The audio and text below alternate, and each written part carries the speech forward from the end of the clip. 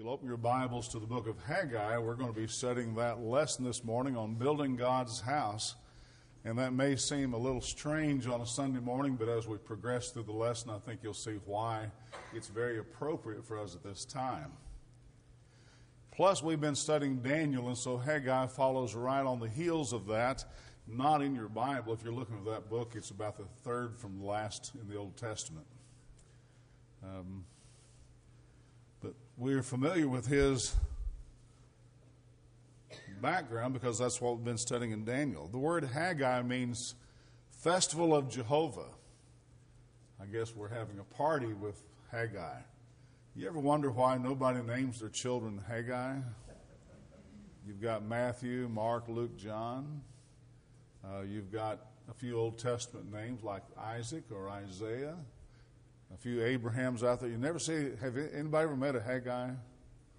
Me neither. I think maybe the name just doesn't sound very pretty, which is sad because the lesson is very beautiful, and that's what we need to keep in mind. Anyway, Haggai was a captive in Babylon, and he returned to his homeland under Zerubbabel after King Cyrus let the people go back. He's contemporary with the book of Zechariah and with the prophet Zechariah. And if you'd like to hear lessons on that, let me know. We'll do that in the future. That's another wonderful book that we tend to dodge. But he worked toward rebuilding the temple of Jerusalem, and that was his job, and that was his main mission.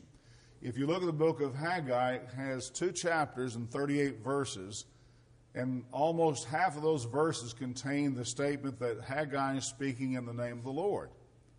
And so he's calling on God's authority because God is telling Haggai what he wants them to do. And as we progress through the lesson, you'll see what it was. If you go by the time period, you'll see Haggai and Zechariah about the same time period, 520 BC, which is about 16, 18 years after Cyrus let them go back. The historical settings we pointed out is there was the Babylonian captivity for 70 years. We've studied under Daniel. Nebuchadnezzar died in 562 BC. Babylon, about 16 years after his death or so, or 20 years after his death or so, finally became so weak it was defeated by Cyrus of Persia. And Cyrus is the one that God named prophetically before he was ever king and said, he is the one that's going to let my captive people go back to Jerusalem. Very impressive. He didn't just say a Persian king. He called him by name. And so Cyrus did exactly that, let all the people return to their native lands and worship their own gods again. And so 538 BC, 40,000 Jews followed Zerubbabel back, and they began rebuilding the city of Jerusalem, and they laid the foundation of the temple. But here's the problem. They had laid the foundation, were going to build the temple, but the enemies who had been left behind, who thought this land was now theirs, began to complain back to the authorities and say, these people are planning on rebelling against you. They're going to build the temple and the city and the walls, and then they'll rebel against you, so you need to do something about it. So governors stopped the work for a period of time, and then I guess the Jews got busy and forgot what they were supposed to be doing, because 16 years later, 520 BC, they hadn't finished building the temple yet. And so that's the message of Haggai and Zephaniah. Again, you see they're supposed to be building the second temple, and that gives you another time period, and it's very pertinent to our book. Here's another example of where the temple was rebuilt during this time.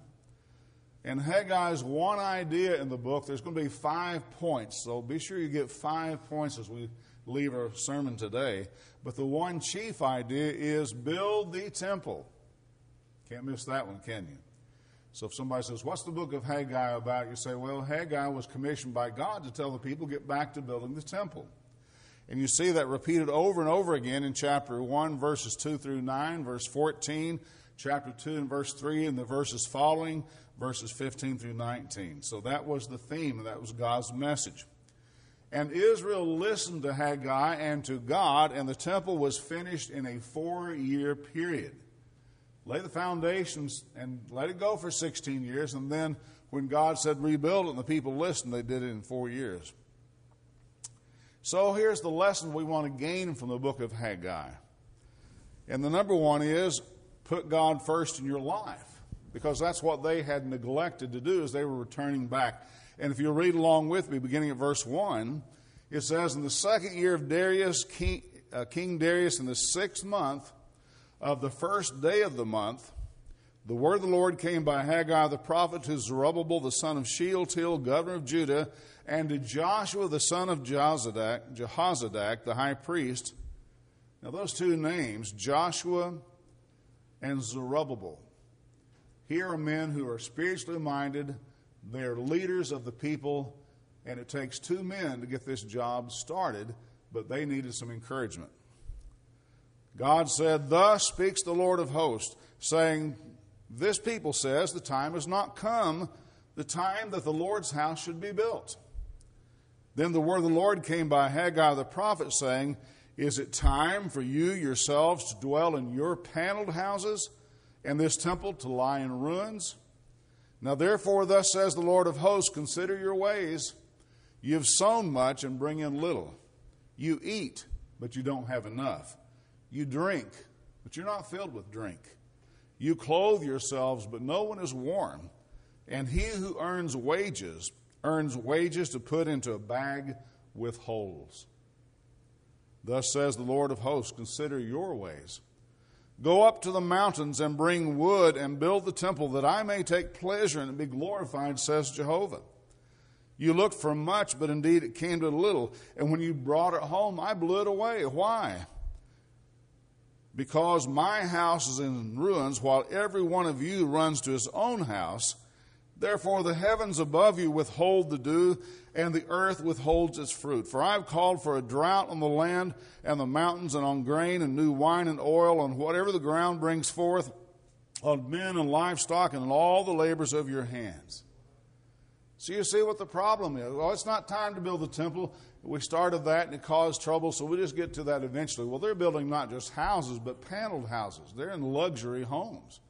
And God says, I'm totally disgusted that you're putting yourselves first to that degree, while my house, my temple, lies in ruins.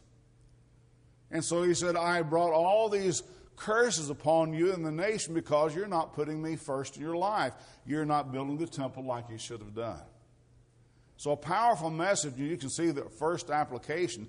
How many times we can look at ourselves and say, I don't put God first in my life either.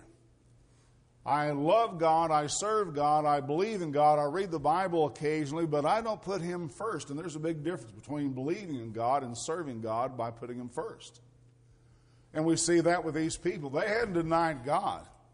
They weren't rejecting the importance of the temple.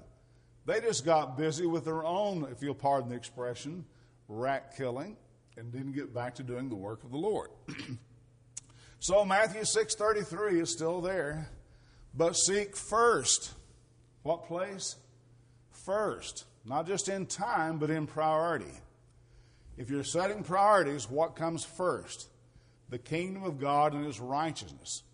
And then all these material things will be added to you. That's what Haggai is being told from God. You guys go to work, but you bring your money home, it falls through bags. You eat, you don't have enough. You work harder, you get less. What's the problem? You haven't put me first. You think God's not paying attention? You think maybe that's part of our problem as Christians? We say, well, the country's gone to pot. It's immoral. It doesn't serve God. It doesn't reverence him. Okay, I agree. But where are we going to start with a spiritual revival in America? I got news for you. Us. You, me. Oh, but I'm just one person. So was Joshua, and so was Zerubbabel, and they revived the nation and turned this whole thing around and rebuilt the temple in 4 years. So you and I have got to be the place to begin. We're the light of the world. We're the city set on the hill. It's time for us to get out and speak up and say, if you want to solve America's problems, love God with all your heart, love your neighbors yourself, and go worship God by putting him first in your life. Is that right? Shake or nod, wink or blink. Yes, that's right. Thank you. Colossians 1:18, Paul said he is the head of the body. Now notice the priority in this list. Where does Jesus Christ fit in? He's the head of the church. He's the beginning. He's the thirdborn from the dead. What, secondborn? Firstborn from the dead. That in all things he may have the preeminence. What he's saying is he's first in the church. He's first in creation. He's firstborn from the dead, never to die again. And therefore he wants first place in everyone's life, because he will not accept second place if we don't put him first in our lives. And guess what? God knows. He knows what we think about him. He knows whether we've used our opportunities as we should. He knows whether some people are taking advantage of this COVID thing to kind of just forget about God for a while. I'm on vacation from the Lord.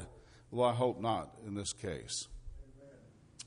But that's the first thing we see that God's people were neglecting, is they weren't building the temple like they should. And so let's be sure we put God first in our lives and not second. Israel's first fruits. Look at Deuteronomy chapter 26, verses 6 through 11, where God blessed them as they brought them out of Egyptian captivity. And it says in this passage, he has brought us to this place, which is the promised land, and given us this land, a land flowing with milk and honey. And now behold, watch this, I have brought forth the first fruits of the land which you, O Lord, have given me. God required Israel, when they came into the promised land and had their very first harvest, to give all the best of the first fruits to God. And so that's what they did, and that tells us I trust in God for my daily necessities. I trust in God for my spiritual well-being. I trust in God to take care of my health, and I trust in God for my financial situation. That's really what the first fruit's all about. And you can see the logic of that, can't you? I mean, what if God said, you guys fill your barns full until they're just running over, and then whatever you got left over, you give to me? Who would we be trusting if we did that? Why, look at my big barn. Look how much I harvested. Look how much I've got. But God said to these people, your barns are empty. Your fields are just now being harvested. You may want to eat the first fruits, but you give that to me, and then I'll promise you that you'll be taken care of the rest of the way. Amen. So it's an act of faith. And that shows also that God wants to be first. So question number one, is he first in your life? Not your family, not your job, not your bank account, not your education. Put Jesus Christ on the throne of your heart. And we all did that when we obeyed the gospel, but we need to be reminded from time to time that if we've shoved him off the throne and put ourselves, our money, or whatever on that, then let's get our priorities back in order. Number two, nobody can truly prosper if the Lord is not first in their hearts. And that's what Haggai is telling these people. Honor the Lord with your possessions and with the first fruits of your increase. Jeremiah 2 and verse 3 says, the first fruits of his increase is Israel. And so how does man give God the leftovers and think he will be pleased? So Matthew 16, 24 through 26. Put him first in your life. That's lesson number one. But put him first in your heart. That's lesson number two. Jesus said to his disciples, if anyone desires to come after me, let him what? Deny himself. Take up his cross and follow me. For whoever desires to, watch this, there's an application here for us right now. For he who desires to save his life will lose it. You think God can't afflict you if he wants to? You think God can't pick you out and say, you know, you're not doing what you should. I could just strike you dead. I could afflict you with a disease worse than the COVID-19. I can do a lot of things if I want to. Because he said, when you try to save your life, you're going to die anyway. We're all dying. It's just a matter of when, not if. And if you die and you haven't saved your soul, then you've lost everything. That's what he means. He who desires to save his life will lose it. You can't win that proposition. But whoever loses his life for my sake will find it. For what profit is it to a man if he gains the whole world and loses his own soul? So we have to say, do I want to choose earth life or do I want to choose eternal life? Because in this scenario, you can't have both on number one. And so if you love God with all your heart, soul, mind, and strength, then he'll be number one and you'll be seeking to save your life eternally. And so the order is deny yourself. In our country, we're told to promote ourselves. But that's always been the case. Take up your cross. What was Jesus' cross? His cross was to die on the cross for the sins of the world. What's the cross you're supposed to bear? Somebody says, well, my health is kind of breaking down, so that's my cross I've got to bear. No, that's a personal cross, and that's not what he's talking about.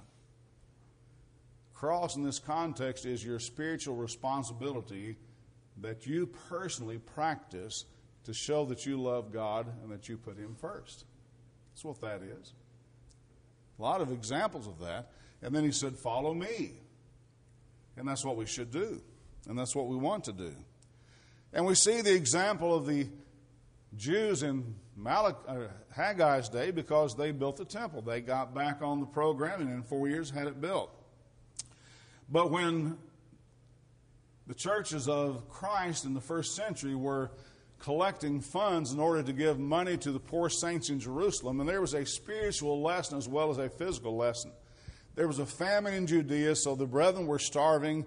They had used all of their money in Acts 2, you remember, sold lands and houses and gave to the apostles so that people from all over the world who came and became Christians could stay there longer and learn what it means to be a Christian. But now they're poverty-stricken. So Paul, the apostle to the Gentiles, goes to all these Gentile churches all over Asia Minor. And he says, now I'm going to take up a collection from you Gentile Christians. I'm going to give it back to the Judean churches who are Jewish Christians. And in doing so, we're going to bind together both Jew and Gentile as one. So there's a spiritual purpose, but there's also a need. They are needing your money so they can buy food and clothing. And so the church has all contributed, and Paul was one of the men who promoted that, and he had several men who were the messengers to carry that money back. And they did a fantastic job the first century. But here's what's interesting. The churches of Macedonia were not in a very good situation to help. That'd be Philippi and churches like that. So in 2 Corinthians 8, 1 through 4, Paul uses them as an example to Corinth. Because he said, we make known to you the grace of God bestowed on the churches of Macedonia, that in a great trial of affliction, circumstances aren't that good. They're not having a great time, they're being afflicted.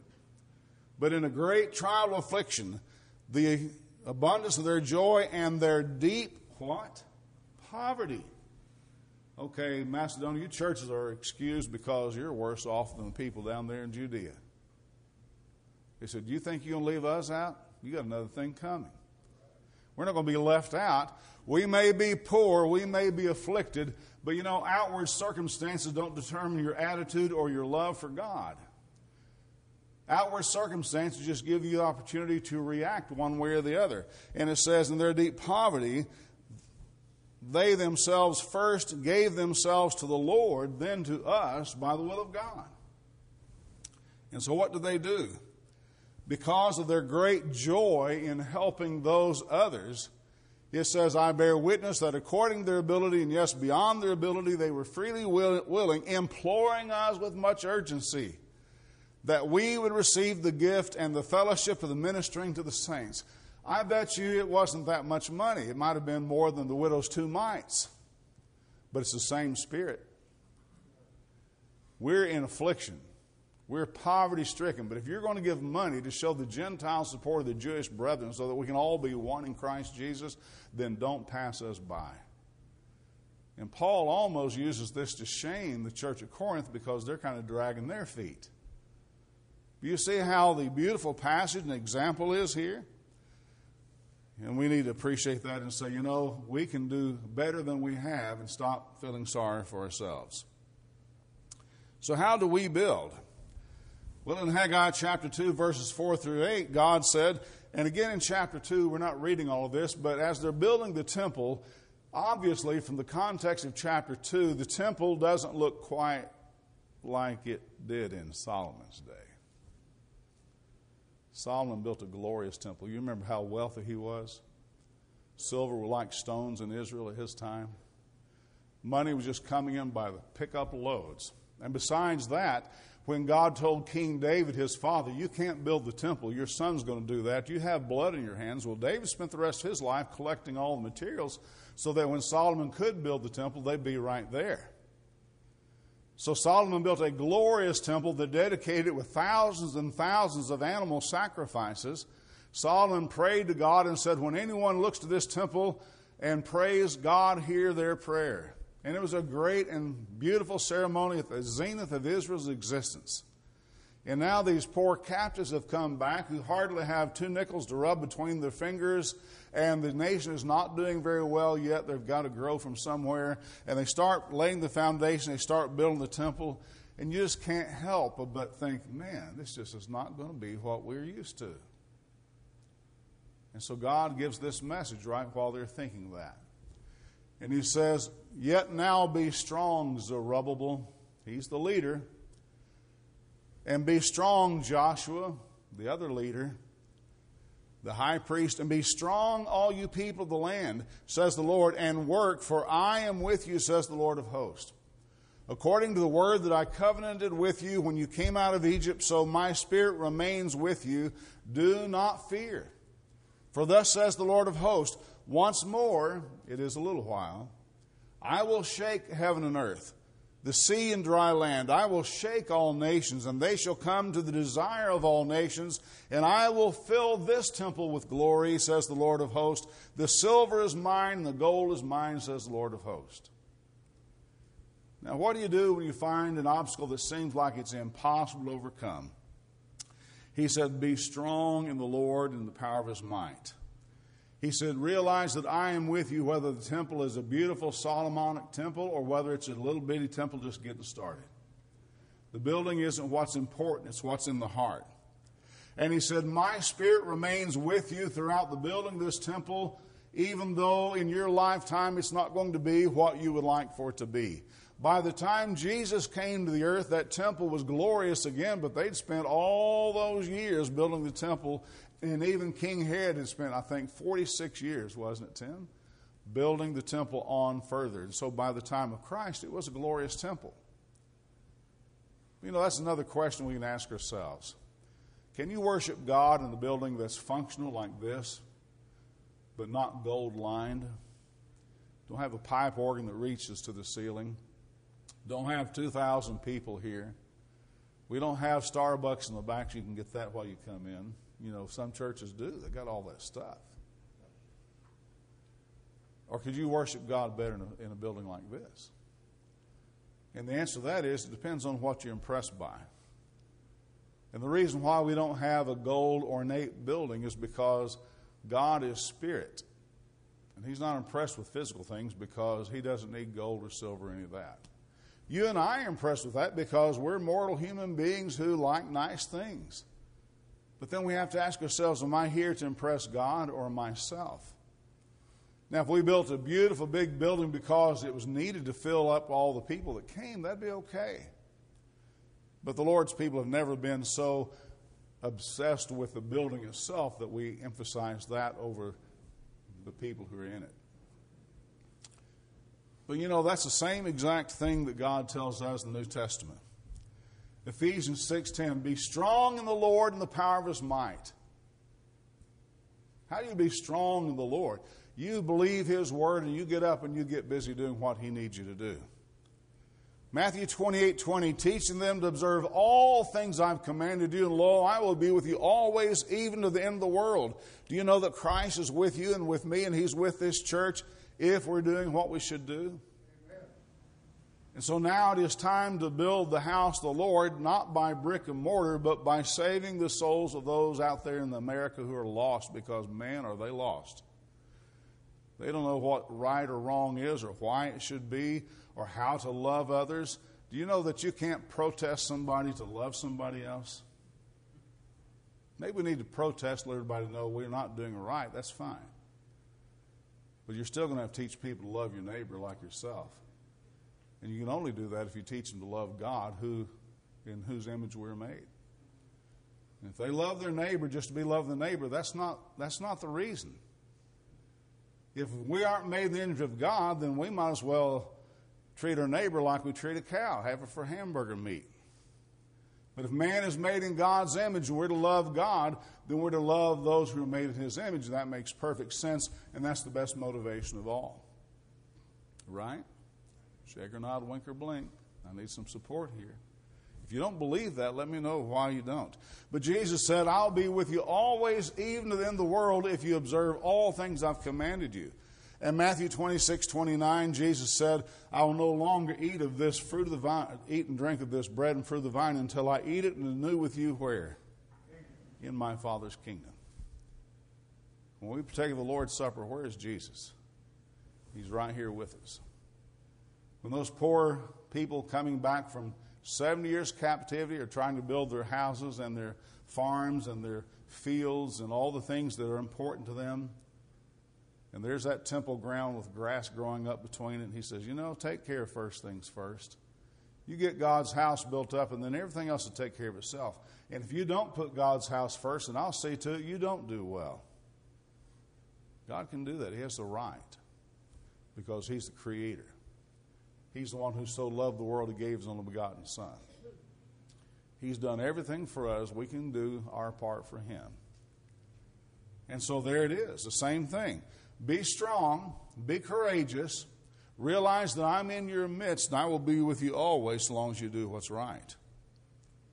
And then the fourth lesson we learn from this book is be sure your heart is clean. Because in chapter 2 and verses 10 through 14, a third revelation comes to Haggai. And this is all in a very short period of time, just a matter of months.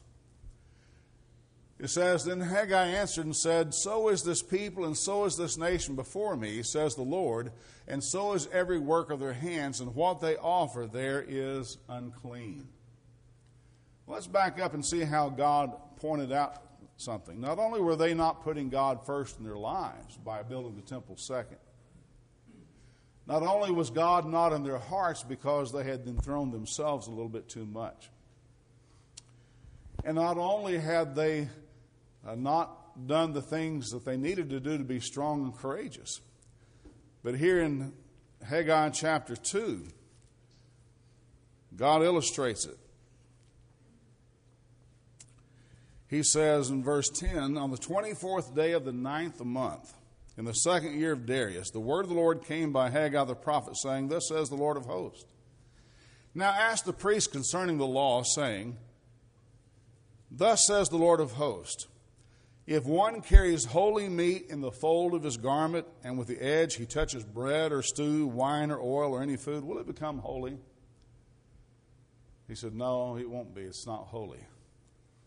And Haggai said, If one who is unclean because of a dead body touches any of these, will it be unclean? Well, of course it will be unclean. That's what the law of Moses taught. So in other words, you take something holy and you touch that which is unclean, the holy thing becomes unclean as well. And then here's his application. So is this people and so is this nation before me. You guys are unclean because you never repented and asked God to forgive you and offer the sacrifice to wash away your sins. And so everything you're touching, which happens to be your home, your houses, your fields, and especially the Lord's temple, it's all unclean. Now, how could you tell that by looking? You couldn't.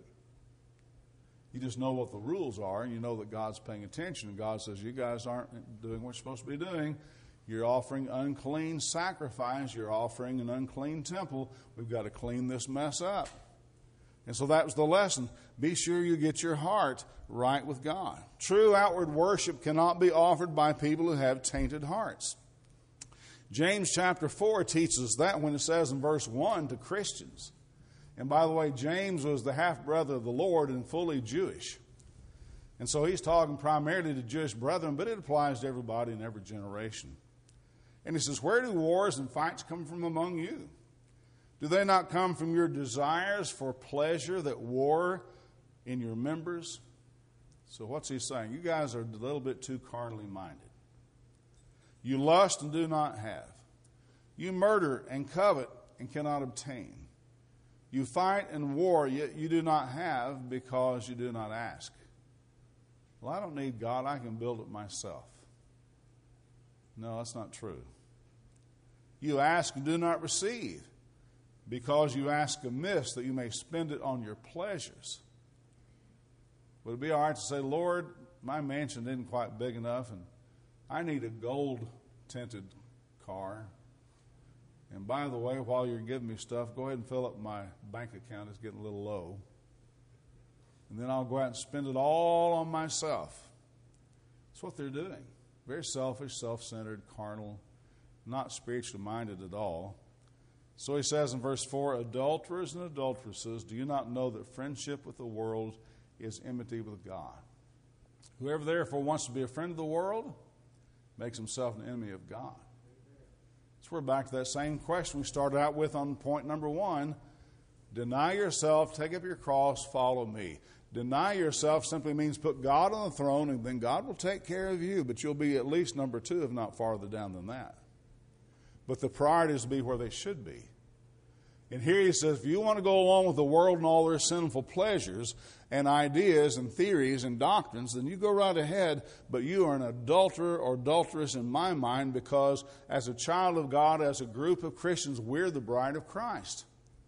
And we're to love Christ and to put him first and to honor and magnify him. And if we're out serving these things of the world, then we're adulterers and adulteresses in a spiritual sense. And again, God knows the heart. And so we have to be sure our heart is clean too. And the last point is that obedience leads to a glorious future. You go back to Haggai and you'll see that God said in chapter 2, verses 20 through 23, that the day is coming when this temple and the fulfillment of all the things it stands for is going to be just what it should be. Again, the word of the Lord came to Haggai on the 24th day of the month, saying, speak to Zerubbabel, governor of Judah, saying, I will shake heaven and earth. I will overthrow the throne of kingdoms.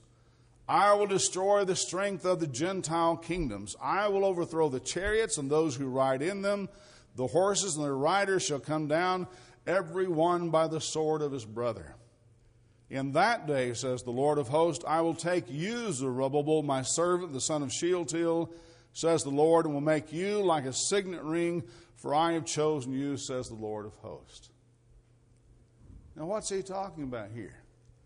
God says, I'm going to destroy all these Gentile nations, and I'm going to destroy the nation of Israel. Well, from Haggai until the end of the history that we're talking about, look what happened. Persia fell. Greece became a mighty force. We still talk about Alexander the Great to this day, but he fell. Then Rome came in and took their place and became a mighty worldwide empire. But all of that was just to accomplish God's purpose. The Pax Romana was so that the gospel could be spread throughout the entire world through the Roman Empire and all of its protective laws and rules for citizens, and also to unify the empire long enough to let the gospel be spread freely throughout the entire world. And Paul said in Colossians 1, it's been preached to every creature under heaven. So it did its purpose, but then Rome fell. Well, when Jesus built the church and the church established the day of Pentecost, the kingdom of Israel physically is no longer needed, and within 30 more years, it destroyed and never to rise again. But guess what's still standing? Here we are 2,000 years later. The King of Kings and the Lord of Lords reigning over his spiritual kingdom, the church. God is spirit, and those who worship him must worship him in spirit and truth. It begins in the heart. It translates into our lives. Our mouths speak the convictions that we believe with all of our heart. If you'll serve Jesus Christ and honor and love him, then all the problems of the world will be solved. But we have to believe it first ourselves to make it a reality. But now turn to Hebrews chapter 12, because the day that Haggai was prophesying, which is another 400 years away, something like that, is now a reality and has been for 2,000 years. What Haggai prophesied, God made come to pass. And so what are we waiting for? We can't wait for a better covenant. We already have it, Hebrews 7. We don't need a better promise. We have the promise of eternal life through Jesus Christ. We don't look for a better sacrifice. The Son of God shed his blood on the cross. We don't need a better agreement, because everyone who wants to go to heaven can through the gospel, because God's grace is so extensive that if you sin, you repent, and the blood of Christ washes your sins away. Just like when God said, this temple may not look very good to you guys, but it looks beautiful to me. You let God, the Spirit of all beings, worry about the spirit side. You just take care of the physical work. And so God says, maybe my kingdom in the eyes of men seems small and little, but in my eyes, precious in the sight of the Lord is every one of his saints. That's what Jesus meant when he said, what's more important, the whole world or one soul? What does man profit that gains the whole world and loses his soul? Your soul is eternal, the world is temporary. So John said, do not love the world, neither the things that are in the world. If anyone loves the world, the love of the Father is not in him. For all that's in the world, the lust of the eye, the lust of the flesh, the pride of life, are not of the Father, but of the world. And the world, what? Passes away, and the lust thereof. But he who does the will of the Lord shall abide forever. That goes past death, folks. Paul said, for me to live is Christ and to die is gain. So when we die, we don't lose it all, we gain it all. The people of this world, when they die, they lose it all.